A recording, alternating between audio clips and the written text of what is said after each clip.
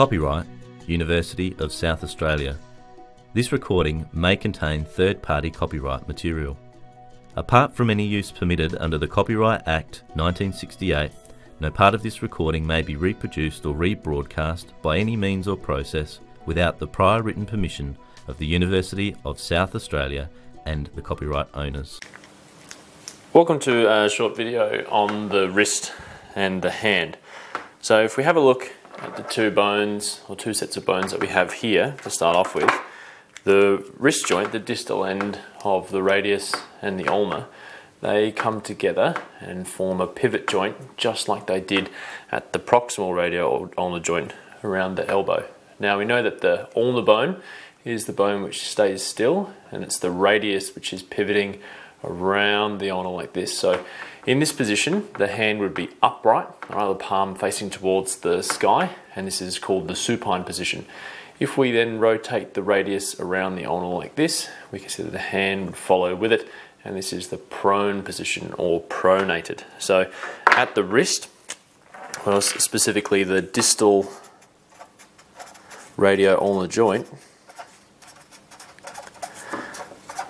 we have a pivot type articulation, which indeed is synovial, and it's the radius which pivots. Palm facing upwards is the supine position, or supinated, and then palm downwards is the prone position, or pronated position. Now we have muscles specifically for these actions, like the supinator, which we discussed in the forearm muscle video, and then also the biceps brachii. So these two muscles create supination, and then for pronation we would have pronator teres and pronator quadratus. Now these muscles here are innervated by your median nerve, the supinated by radial, and the biceps brachii by the muscular cutaneous, which we talked about in the neurovascular video. Now then what we have is we have the articulation between the distal end of the radius and the two of the proximal row of carpal bones like this. So what we can actually see is that the ulna does not contact the carpus, right, or the carpal bones. So there is an indirect articulation which is occurring here. So that's why when you pronate, the hand would rotate with the ulna, with the radius, and the ulna stays still. So if we have a look at the bones that we can see here, you can see that we have 8 individual carpal bones, and they articulate in 2 rows. So having a look at these 2 rows of carpal bones, we can see that there's 1, 2, 3, 4, 5, 6, 7, 8 individual bones, and they're organized in 2 rows, the proximal row and the distal row. So in the proximal row of bones, you have the scaphoid, the lunate, the triquetrum, and the pisiform. Now interestingly, the pisiform is actually a sesamoid type bone, just like that of your patella. So it's embedded within a tendon, and that's one of the flexor tendons of your wrist.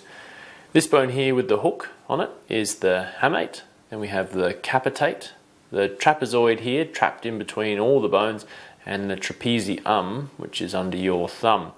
So there's a few different ways that you can remember this. Now you can look up the mnemonics for the carpal bones on Google to find out a few different ones, but one that we can do here is we can say that the scaphoid, would you say so long the pinky, here comes the thumb. So we're moving towards the pinky finger, which is on the medial aspect, and then we're moving towards the thumb. So long the pinky, here comes the thumb.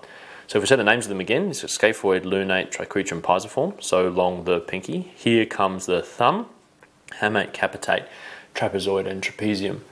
Now you can see that the proximal row of bones, as we said, they articulate with the radius, but the distal row of bones, they articulate with the metacarpals. So here you would have your radiocarpal articulation between the distal radius, scaphoid, and lunate. Then your mid-carpal joint runs in between these bones along this line here between the 2 rows, and then you would have your carpo-metacarpal joints, so articulations more distally. Now, when we flex the wrist, it's the motion of the proximal row about the radius when we go to then extend the wrist, the scaphoid and the lunate, they're locked in place, and it's the motion of the secondary row or the distal row on the proximal row like this. So full range of extension it's done at the mid-carpal joint, and full range of flexion is done at the radiocarpal.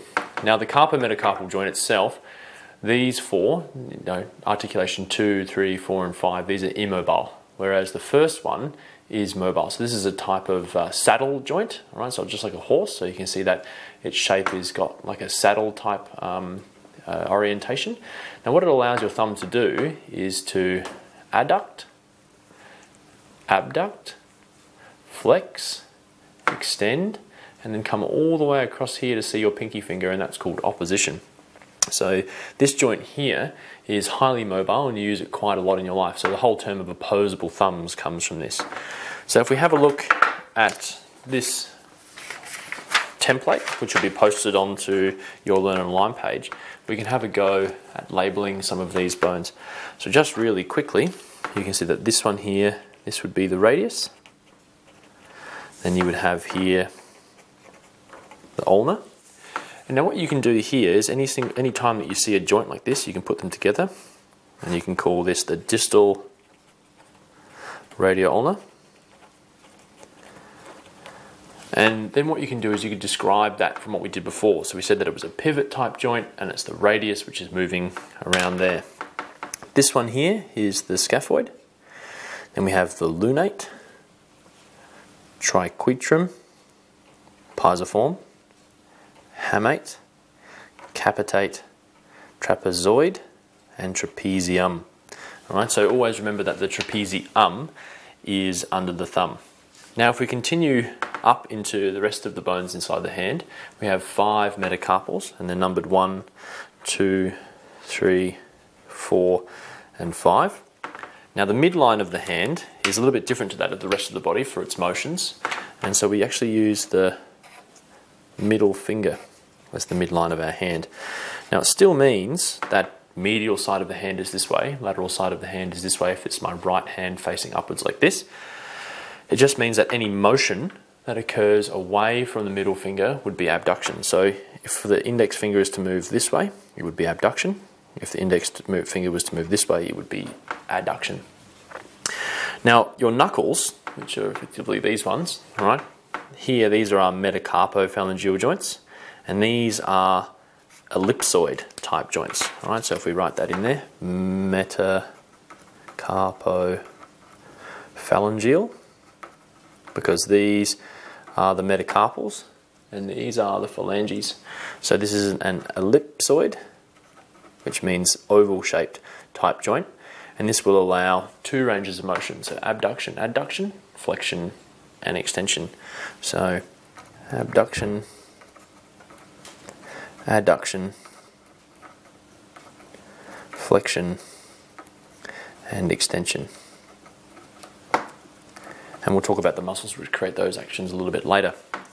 Then we have here, we have interphalangeal joints. So between your phalanges, all right, on each of your fingers, you have 3 phalanges in your fingers, but only 2 phalanges in your thumb. So this one would be the proximal phalange of the thumb and the distal phalange or distal phalanx of the thumb. Whereas here we have a proximal one, an intermediate or middle, and a distal. So between these two here, we have the proximal interphalangeal joint and the distal interphalangeal joint.